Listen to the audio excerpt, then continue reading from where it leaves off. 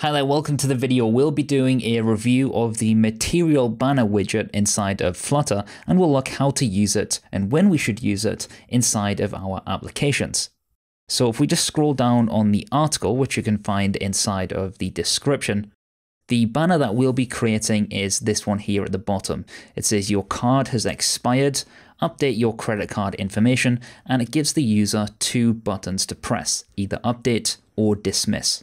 So banner should be used, for example, when we want to display some action to the user, and it's a persistent action, but give them the option to continue using the application.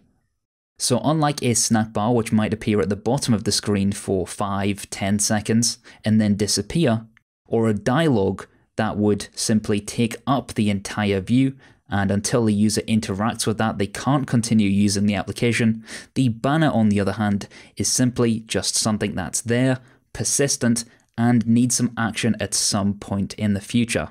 So the user can elect to dismiss it, and we can reshow the banner if whatever it is still true. Or the user can click update, perhaps perform an action, and then the banner won't appear again. So in order to see this in action, we'll create a brand new Flutter project, we'll open this up inside of our emulator, and we'll play around with the banner. Before we jump in, hit that subscribe button to stay updated with more Flutter content, and of course ring that notification bell. So here we are now over at our terminal, in which we'll say Flutter create, and we'll call this a banner. This will create a brand new Flutter project. And you'll see after a few seconds, it will say all done. We'll then be able to CD into banner and open this up inside of Visual Studio Code or an editor of your choice. And then when we start this on our emulator, we should see the standard counter application. We'll make a few tiny changes by turning off the debug mode checked banner. And we'll also delete this class of my homepage.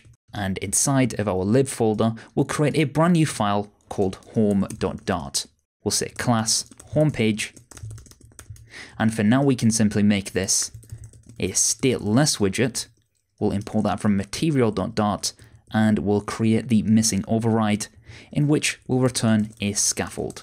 We can then take this to our main.dart, delete the my homepage, and replace it with homepage. We now have a blank canvas in which we can make an @bar on our homepage. We'll give that the title text of MaterialBanner. And inside of the body, we'll have a column. This is because we may want to have multiple things inside of the body in the future, but for now we'll simply just have a column with a material banner. When we hit save, you'll notice that we have content cannot be null. So let's add a content. The text will say, your card has expired. Update your credit card information. And when we do that, you'll see now actions cannot be null. And we can also see that it's required inside of our editor, for example, by this yellow underline. And if we hit command dot, it'll add the required argument actions, which will be, of course, an empty array.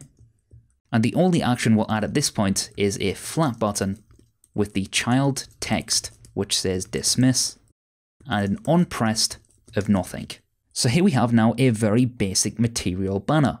We have your card has expired, we have the dismiss button. Of course, if we click dismiss, nothing does happen.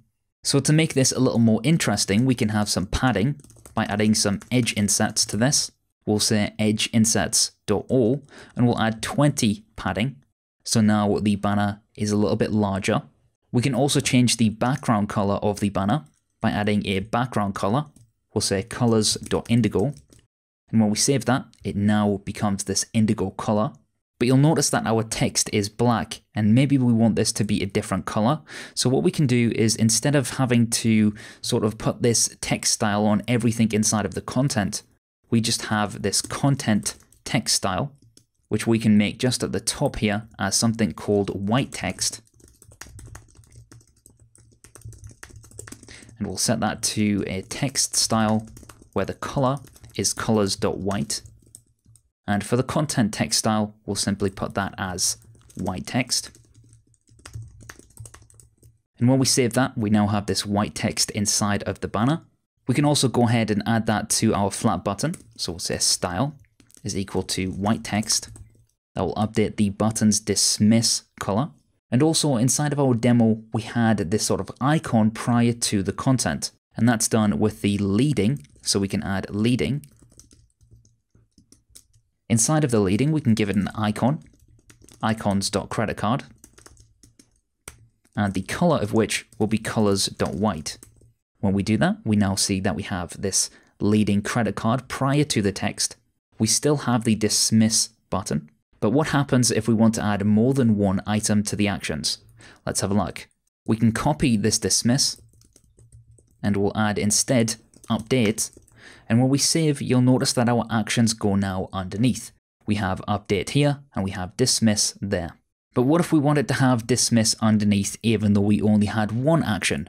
Well, let's comment our update for now, and let's add something called the force actions below equals to true, and when we add that, dismiss goes underneath by default, even though there's only one action. If we set that to false, it will of course go back to the top, as this is the default for this property. The only thing left to look at this stage is the leading padding, and this allows us to add some inset to the leading widget itself, such as adding some const edge insets.all 10, and now you can see that we have 10 units of padding being added to that leading. We'll remove that for now because that isn't needed for our demonstration, and we'll add the update back by uncommenting it out. Next up, we'll look at how we can show or hide this banner depending on some user interaction. So we'll go ahead and add a bool called should show banner, and we'll give this an initial value of true, and inside of the build here, we'll head to our material banner and we'll say if should show banner. Now the material banner will only show if we want it to show, and what we can do is say command dot, we can extract this method and we'll call it build material banner. This just makes it a little easier to work with inside of the column, but you will also notice that we have this blue underline which states that our Dart SDK is currently not up to date in order to use this if. So what we need to do is head over to pubspec.yaml, update our environment to use the SDK of 2.30 and above. So now we have a bool which will determine whether we show the banner or not, but we have no way to change that value. So we'll go ahead over to our home page right here and we'll say command dot and say convert to stateful widget. That will make this a stateful widget in which we'll now have to hit the reload tab, and we can scroll down to our flat button, and at this stage we'll make it so that both buttons hit the same thing, which is to hide the banner. So we'll make a void hide banner, and we'll say set state, and we'll set the state of should show banner equal to false. We can override both of the onPressed to instead be hide banner. Now anytime the update or dismiss is called, it will dismiss the banner. Let's try that out by hitting dismiss. You can now see that the banner has disappeared. If we restart the application, we'll notice the banner comes back. Hit update, we get the same thing. So that's effectively how we can use the MaterialBanner widget. We've also looked at how we can hide it depending on some user interaction. You will of course need to tailor this to your app. This is just a demonstration purpose at this stage. Thanks a lot for watching. I hope you've enjoyed it. If you'd like me to review another Material widget or Cupertino widget, let me know inside of the comment section below what you'd like to see next.